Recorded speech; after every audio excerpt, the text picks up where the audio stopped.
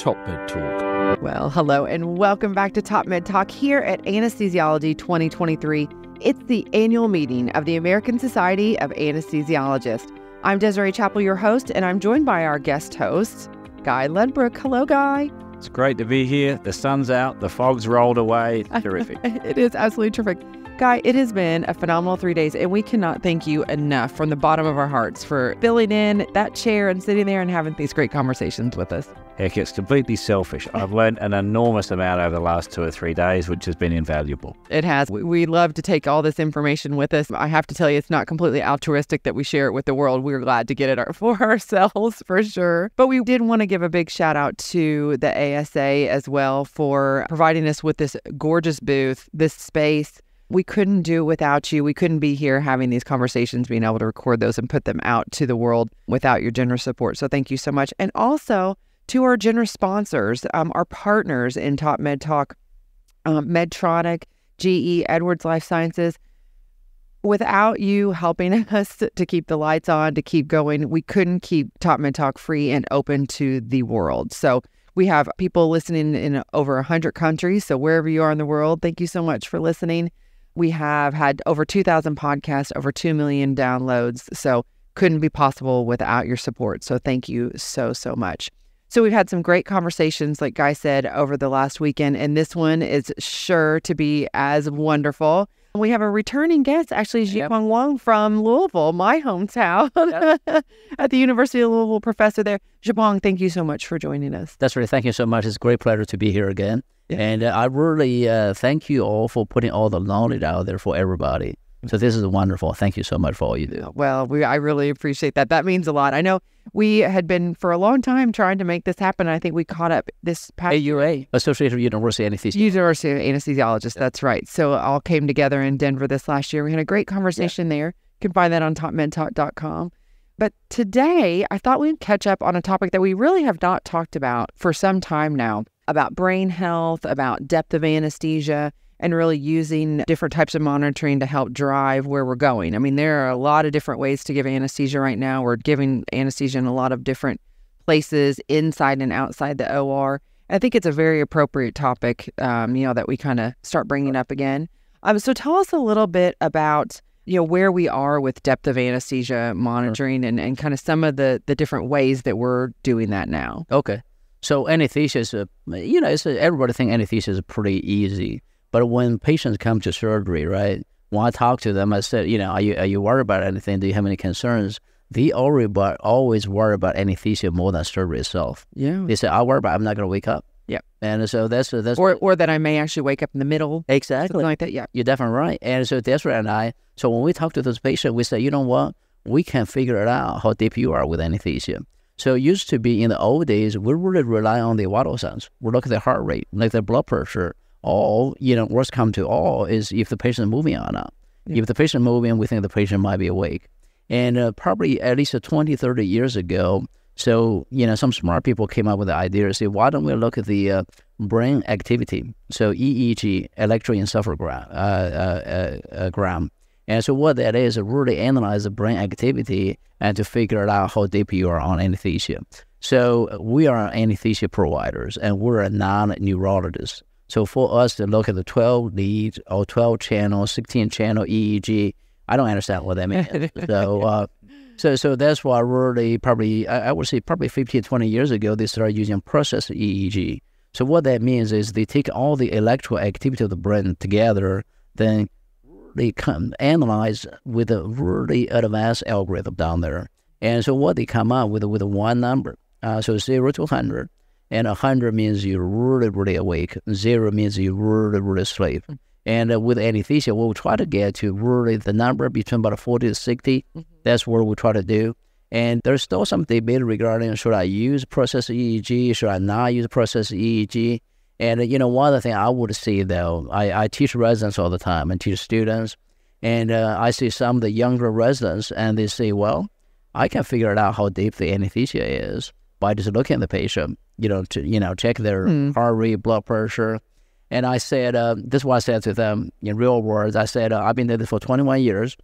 I consider myself, pretty decent anesthesiologist. Yeah. I can't figure it out. There's no way for me to know. And especially nowadays, we have so many patients on beta blockers. Yes, absolutely. Right? I would say the complexity of our patients now, I mean, age, comorbidities, the medications that they're on, if we're using multimodal pain management and not, are doing things to manipulate their blood pressure, right? Those crude and, indicators that we use for a very long time are not, they're not really, I don't know. Guy, what about you? Your thought? Yeah, look, I wish I could kind of estimate how deeply my patient is, but I'm using a population average, and our population is kind of getting broader, figuratively and literally, actually, over time. Right.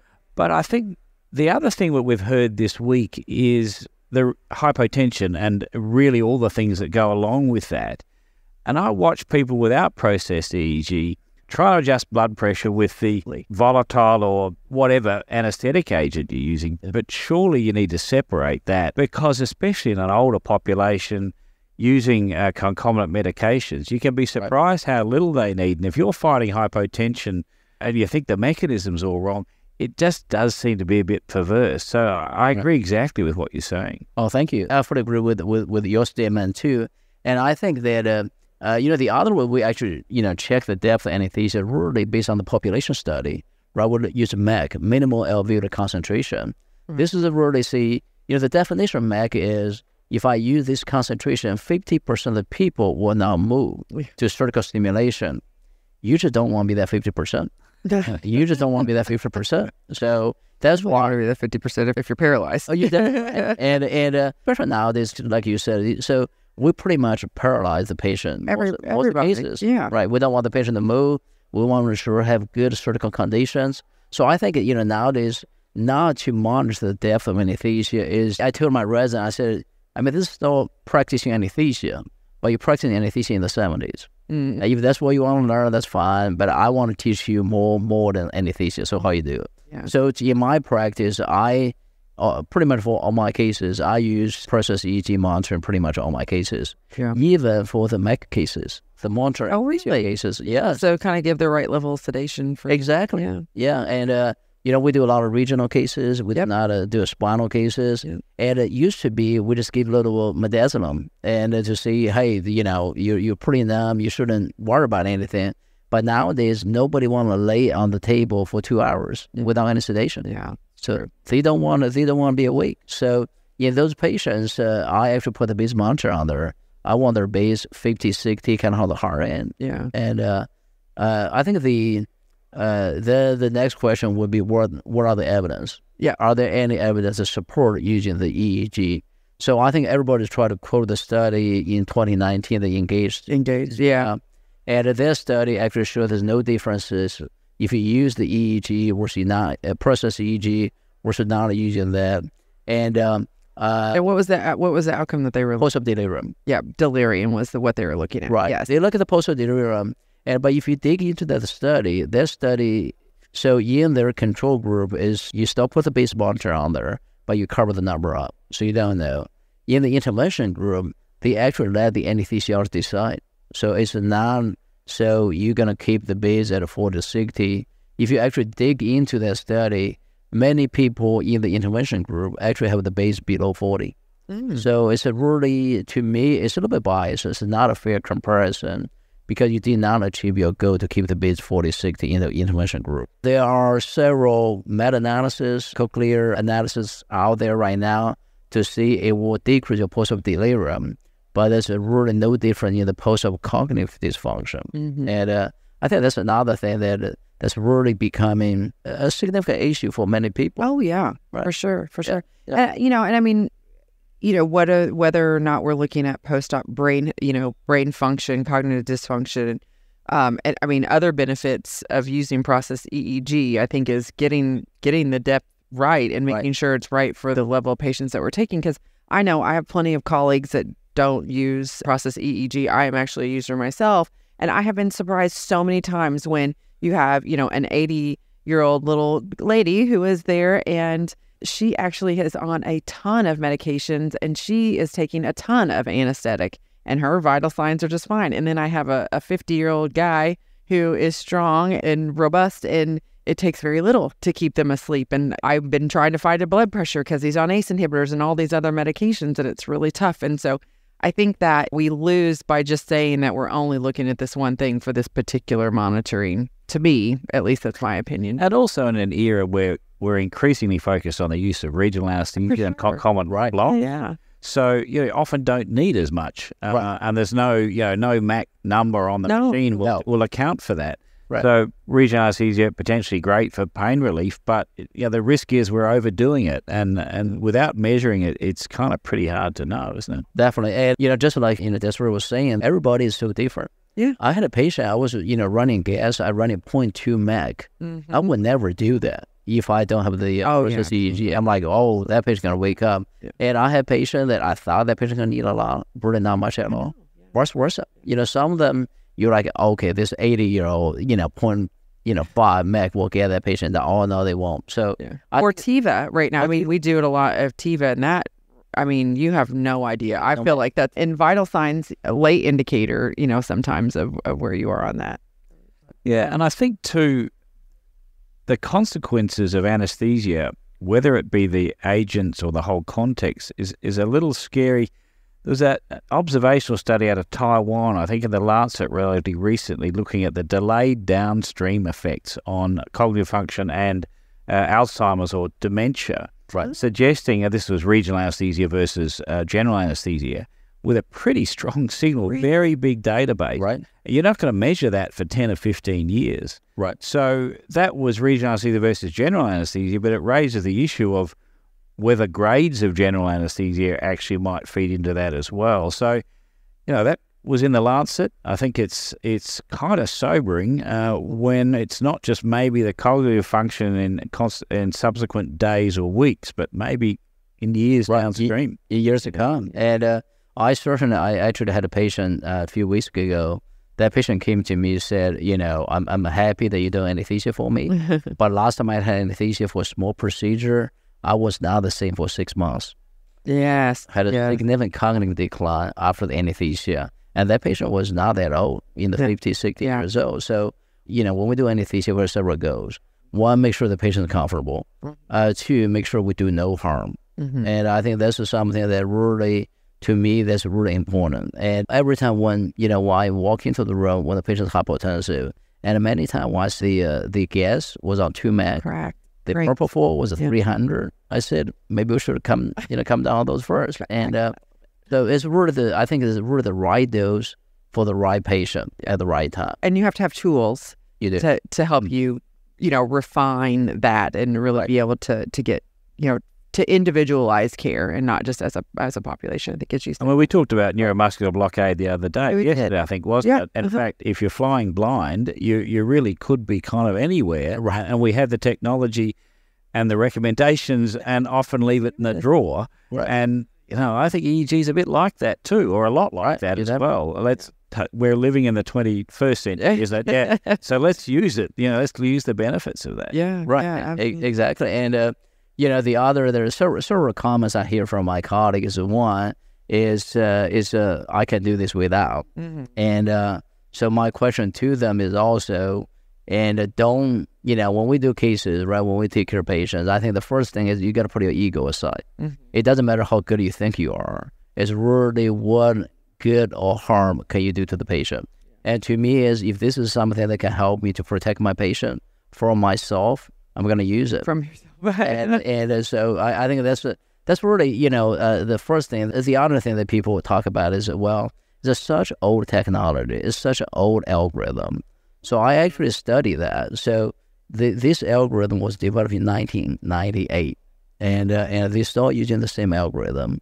And my counter argument on that is, this is actually the best studied monitor ever, the brain monitor. Yeah. So there are so many studies coming out to show this actually works pretty well. The saying is, if it ain't broke, don't fix it, right? And then I did talk to people from Medtronic. They actually are working on to refine those, to update the algorithm. Okay. So that was going to be my next question. Kind of in closing, what do you think the future of process EEG and its place in in operating rooms and outside of operating rooms where we're doing other type of anesthesia? What do you think the future really holds for that?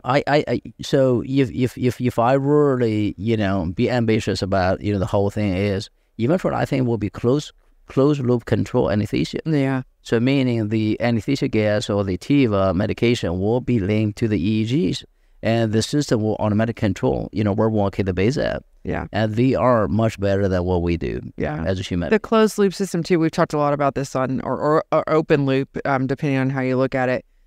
Instead of, and we all as clinicians know this, you give a medicine, the blood pressure shoots up or goes way down, and you give bolus doses. Right. These are, or even with infusions, it's hard to kind of stick your finger on where you're going to actually land. This is taking all that information and doing microdosing of all the medications, whether it be anesthetic gas or vasopressors, and keeping it all where it's just straight, and a smooth line of how our patients do. So I think that's really exciting. I think it'll be really interesting. We actually been working with a professor from UC San Diego. Mm-hmm. So what he developed was pretty nice. So he used a closed loop to control the blood pressure, was able to maintain the blood pressure in a really narrow range.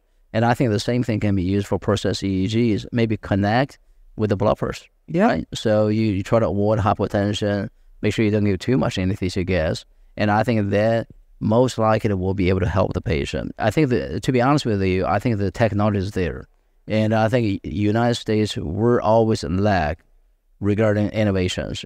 So actually the closed loop system has been on the market in Europe, but not in the United States. So we need to catch up and Yeah. And one of the things that I always say, kind of final thought here, is that, I think you mentioned it before, Jiapeng, is that, we don't want to cause harm to our patient. The problem with anesthesia right now is, and we've said this before, we drop off a patient, we're done, we're on to the next one. And you may never hear about those downstream effects. Long-term effects. Unless it's your relative. Unless it is your relative or you.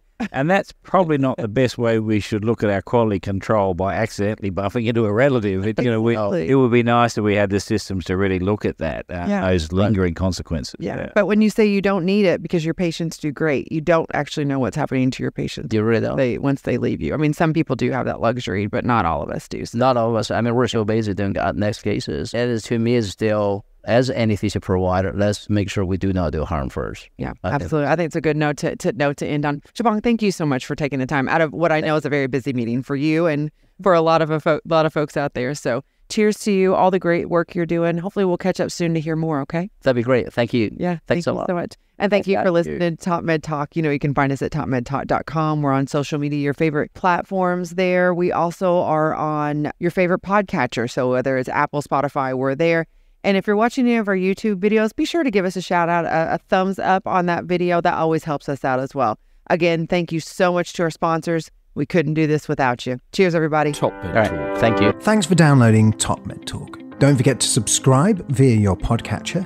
Don't forget to check us out on social media. We're on Twitter, Facebook, LinkedIn, and YouTube. And also, don't forget, Top Med Talk is the broadcasting arm of EBPOM, Evidence-Based Perioperative Medicine. We'd love you to find out more about that. If you check out ebpom.org, you can find low prices on some of the conferences we're organising around the world. Many of them are virtual and don't even involve you leaving your own home. Check out ebpom.org now.